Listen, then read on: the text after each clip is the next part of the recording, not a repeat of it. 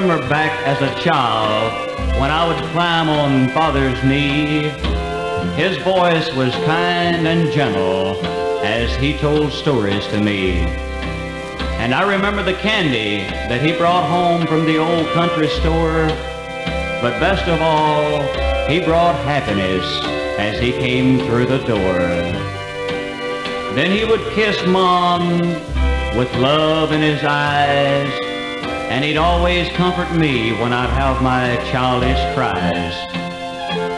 He would get up before the break of dawn to work and slave all day, but he'd always come home with a cheerful heart to gladly share his pay. Father's always been faithful, no matter what might befall. Why, he would crawl from bed on any zero night to answer a neighbor's call. He would stick by the neighbor as the good book says to do, which says, do unto others as you would have them do unto you. Oh yes, Father, we'll always love you, and we should take time to explain.